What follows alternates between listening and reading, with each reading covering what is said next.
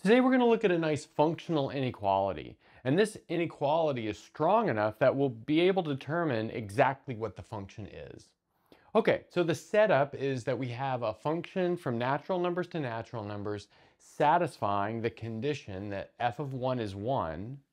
And then for all n bigger than or equal to 1, we know that f of n divided by f of n plus 1 is less than f of n plus 1 divided by f of n plus 1, which is less than f of n plus 2 divided by f of n plus 1.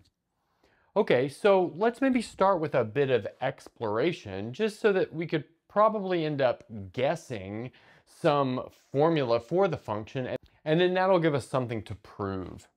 Okay, so let's say we take n equals 1 and we plug it into our functional inequality.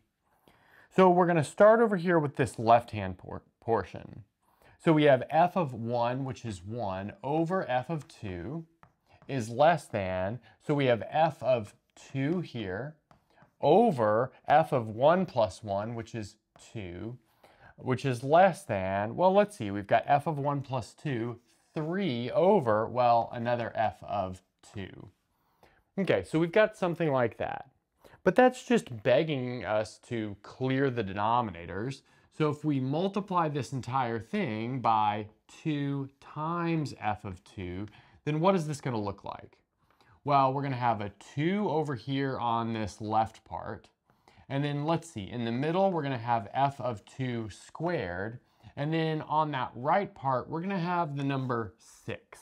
So that means f of 2 squared is a perfect square between 2 and 6, but obviously there's only one perfect square between 2 and 6, and that's the number 4. And thus, f of 2 must be equal to 2. Now, if you've solved many functional equations, you know a lot of the times the solutions are f of x equals x, or in this case, since we're using n as the variable, f of n equals n. And well, that looks like it's going to be the case here from our first two cases. So we've got f of 1 is 1, f of 2 is 2, but now let's maybe do one more round of exploration to see if this maybe continues to hold true. And then after that, we can maybe make a conjecture and prove it. So let's plug in n equals 2. So that's going to give us 2 over f of 3 is less than f of 3 over 3, which in turn is less than 4 over f of 3. But now what we'll do is take this and multiply the whole thing by 3 times f of 3 and hopefully get some simplification. So let's see, over here on this left portion, we're going to get 6, which is less than f of 3 squared, which in turn is less than 12. But again, there's only a single perfect square between 6 and 12, and that's 9.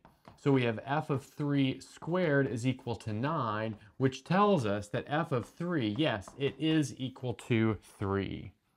So just by exploration, we see the first 3 values here satisfy this maybe typical guess for a functional equation or a functional inequality problem where you always end up with the identity function. So let's make that our claim, and then we'll prove it using induction. So like I said, we were ready to make a claim, and that claim is that, well, our function is the identity function. So it takes any input and just makes that the output. Okay, and also, like I said, we wanted to prove this using mathematical induction, and so that always starts with a base case. But we don't really need a base case here because that's given for us in, well, one of the conditions of the problem. So we have f of 1 equals 1. That serves as the base case. And then, well, let's also observe that during our exploration, we saw that f of 2 was equal to 2 and f of 3 was equal to 3. So in fact, essentially, we have 3 base cases, even though, you know, we only need the one that was given to us. Okay, so now let's do our induction step. So let's suppose we have some sort of number k, which is a natural number, such that f of k equals k. And then, well, of course, what we want to do here is prove that f of k plus 1 is k plus 1. And that will maybe be the end of the proof using the principle of mathematical induction. Okay, so what we want to do is plug n equals k into our functional inequality. So I'm just going to write it as is without maybe using our induction hypothesis over here first. So we've got f of k over k plus 1 is less than f of k plus 1 over f of k plus 1, which in turn is less than f of k plus 2 over f of k plus 1. Okay, great. But now, well, I'm going to take this f of k here and scrub it out and replace it with a k. And I'll do the same thing for the f of k here and here. And of course, I want to do that because, well, we're using our induction hypothesis over there. But now we'll clear denominators. And I guess it goes without saying that we can clear denominators without worry of, switching the inequality because we are within positive integers here.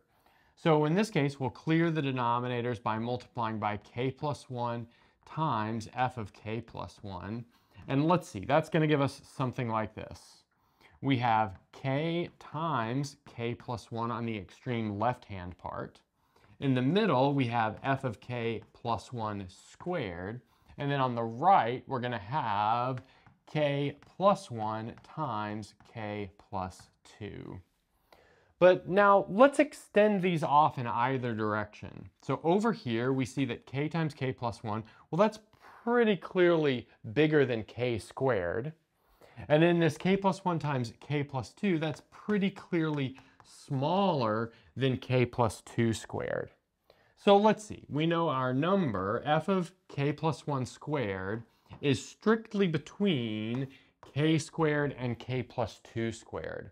But there's a single perfect square between those two. And of course, it's k plus 1 squared. So we have f of k plus 1 squared is k plus 1 squared.